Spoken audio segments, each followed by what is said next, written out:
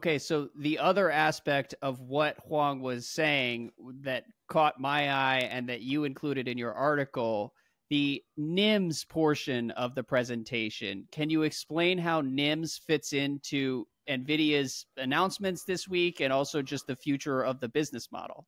So looking back, I was a big proponent of and wrote, like I've been an NVIDIA bull sort of for a very long time because of this CUDA layer.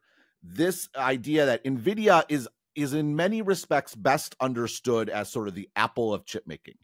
They are not just a chip company. They're an integrated sort of offering that integrates hardware and software. And they make their software freely available, which is CUDA. And again, it's hard to program for this stuff. And so CUDA made it easier. It's by no means easy. You ask anyone that has to work with CUDA, it's really, really hard, right? But it's much easier than it used to be when you had to do all the parallelization yourself. And so to help make it easier, they would build all these frameworks on top of, like, if you want to do, microbiology, not microbiology, what's the whatever. You want to do weather modeling, you want to do sort of automotive, you want to do all these sorts of things. We'll give you the set of libraries that sort of goes into this and make it sort of a little bit more approachable, a little bit easier. But the assumption, and who NVIDIA was pitching to at that time, were people who would program in CUDA. They would actually go and build out sort of new applications.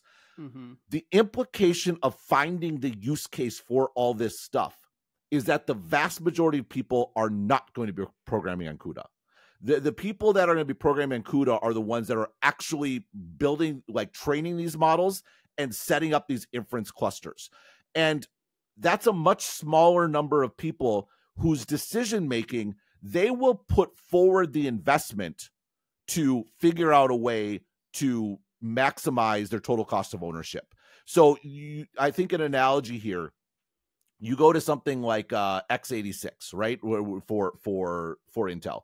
And by and large, when Intel's playing in the consumer space and everyone's programming to that, they have this real software moat, which is you can redo stuff. You can redo a bunch of low-level stuff to run on CISC or run on sort of ARM or whatever it might be.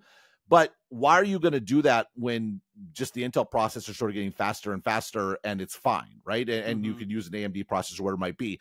You fast forward to the cloud era where you have these massive astronomical hyperscalers, and you have two problems for Intel. Number one, there's a lot of low-level stuff that was x86, but was actually Intel specific. It really only worked with Intel chips. And so AMD is like, well, it's hard for us to break into the data center because who's going to reprogram all the stuff? Well, if you're an Amazon or you're a Microsoft or you're a Meta, it is well worth the expense to get your low-level stuff working on AMD, because then you have a competitive landscape and you can choose sort of the best processor.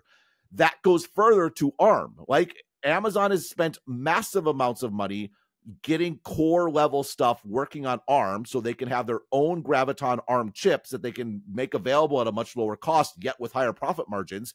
And that's a real problem for Intel. When your buyers become very large, your buyers are heavily incentivized to undo your moat, particularly if your moat is software. Like, they're no longer motivated by it's hard and will cost a lot of money, because the hard and cost a lot of money is weighed in balance to spending billions and billions and billions and billions of dollars, right? Suddenly the calculation changes.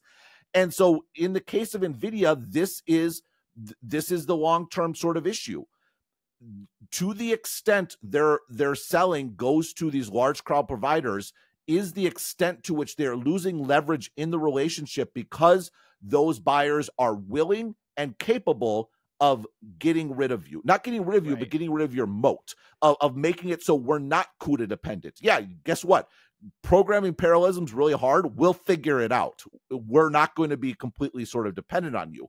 And that was never really an issue before generative AI, because it just wasn't a big enough market. No one was motivated enough to do it. Now everyone's extremely motivated to do it. And so there's an issue where NVIDIA's had this beautiful software moat, but that beautiful software moat was a function of the market not being that large. And that's why I called the article Waves and Moats. There's this wave. If you have a moat, a nice little bit of water around your castle, and you're hit with a tsunami, your moat's not very meaningful anymore, right? Yeah. It's completely overwhelmed. And so I thought that your article captured that dynamic well, because to the extent that the rock concert vibes signal that we're in the middle of a gold rush and Nvidia is at the center, that also signals that like the faster this industry grows, the more incentive that creates for competitors to undercut Nvidia on price and go after the moat, and even some of the hyperscalers to start developing their own GPUs if they can. And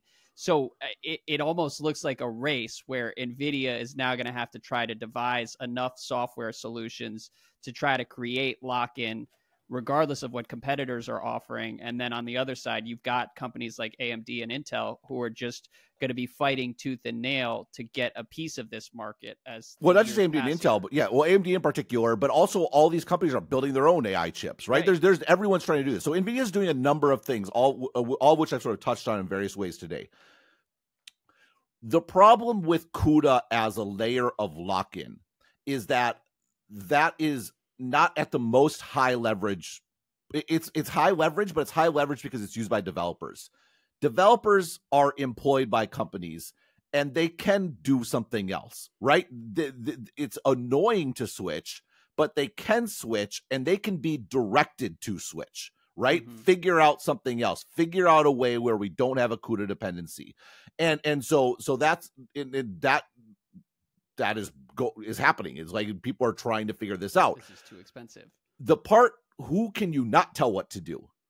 Consumers, the high end, the people that are using it. This is the aggregator point. This goes back to our arguments and debates about antitrust relative to these big players. The challenge when it comes to an Apple or a Google or an Amazon is that their power is not derived from a captive audience that can be directed where to go. Their power is derived from the individual decisions of millions and billions of users.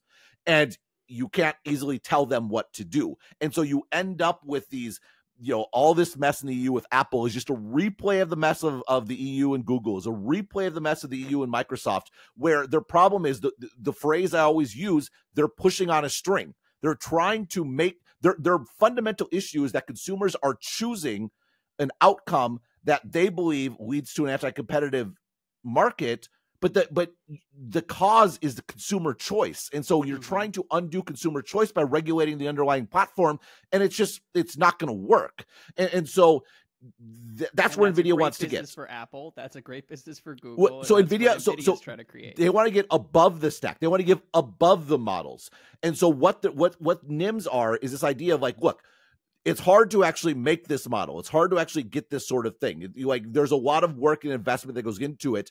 It would be better if there's sort of everyone's working together and sharing all these sorts of things. So imagine you have SAP or you have ServiceNow, right? And you want to interact with it. Well, you could build some sort of custom integration with it so your company can sort of talk to your ServiceNow and get sort of the answer. Wouldn't it be better if there was just a ServiceNow module? You could go get it and you can integrate it and it will link with all the other ones. Why do they link together? Because it's all natural language. Like you don't actually, like this potential is actually very real. This idea that you can have all these things and link them together. There's a huge coordination challenge with APIs because you have to actually get the APIs right. You have to get it communicated because computers expect perfect instructions. If it's not perfect, it's a bug.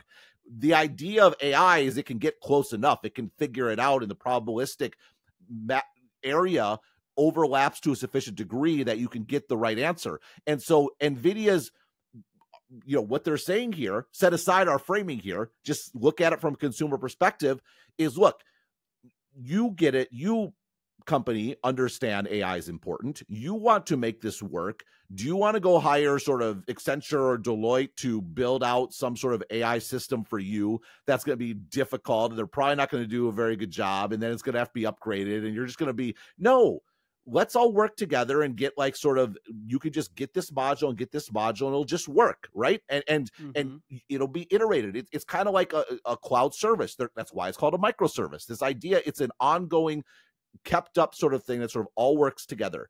And number one, I think there's a market for that. I think it makes sense. Number two, what is the key about this market that Nvidia is seeking to build?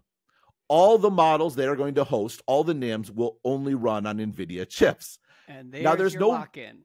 there's no reason that needs to be the case. That is for sure, like, someone else could build this market, right? But that is broadly, there's no reason it has to be Nvidia only. It is Nvidia only because Nvidia is trying to rebuild a moat, and like, there's just no sort of ifs, ands, or buts about it.